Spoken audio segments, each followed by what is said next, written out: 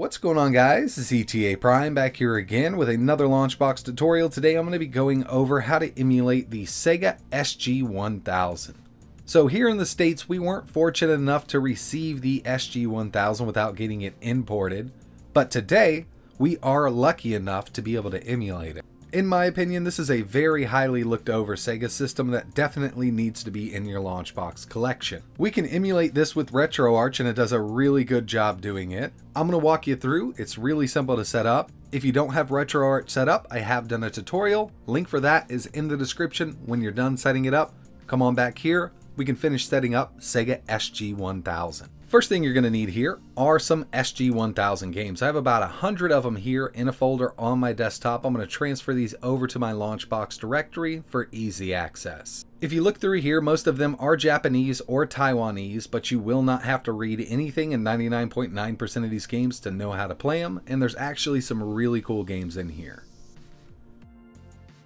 I'm going to transfer my Sega SG-1000 folder to my LaunchBox directory.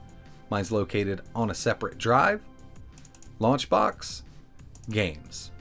I'm going to toss it right in here for easy access. Now what we want to do is launch Retroarch and download the core we're going to be using.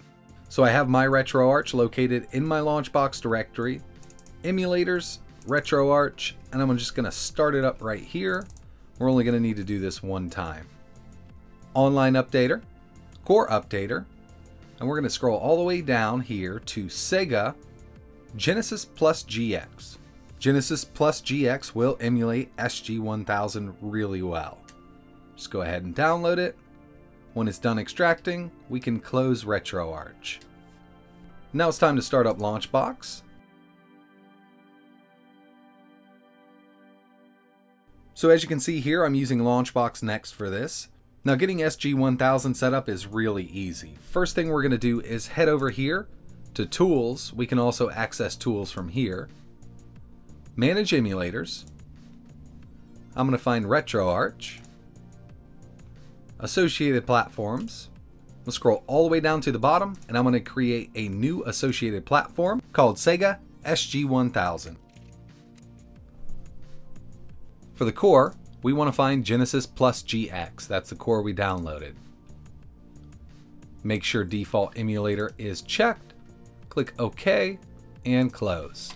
So we got the emulator set up. We now need to import our games.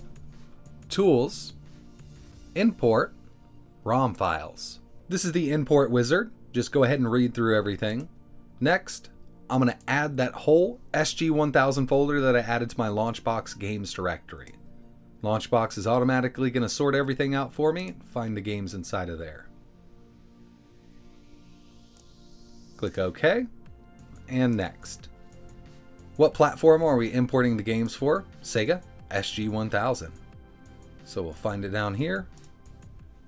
Next. Retroarch should already be chosen. If not, drop down, choose it from here. Next. I'm going to use the files in their current location because I've already placed them in my LaunchBox directory. Search for game information from the LaunchBox games database. Next. I want to download as many images that I can. I'm also going to have it scrape EMU movies for me. Now, if you're not familiar with EMU movies, it is free to use, but they offer a donation option, and in my opinion, it's well worth the money. Next. Would you like to specify any custom options? Not for SG-1000. We're almost ready to import. Here's the name of the game, file location, and the extension. Mine are all zipped up. Click Finish. You'll get a progress bar at the bottom here. LaunchBox is going to go through, download all the metadata, and find all the artwork and everything we need. Give it a little while to finish up. Alright, so all 100 of my games were imported successfully. We're going to click OK. Over on the left-hand column, we should now have a Sega SG-1000 section.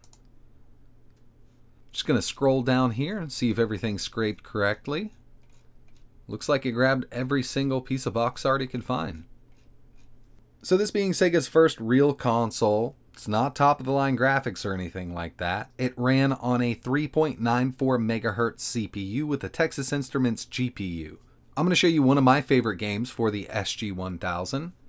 and you can find your own from there. I know the name's not great, but this is Dragonwing.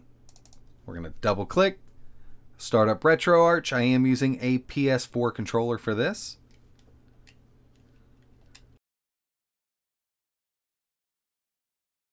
I'm using the PS4 controller, and circle on the controller as start for me.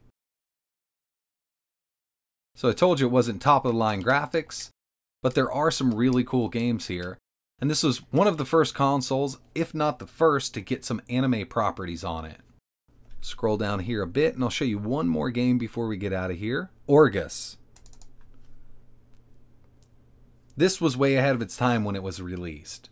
Now looking at it, some people are going to think this is a really ugly game, and to tell you the truth, it doesn't look that great.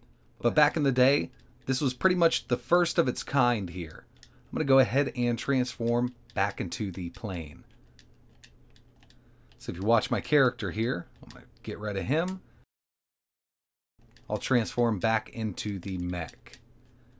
So that's it for this video, guys. I really appreciate you watching. I hope you have the Sega SG-1000 imported into your LaunchBox collection. Please don't miss out on this. If you can get a hold of it, definitely add it to your collection because it's well worth it.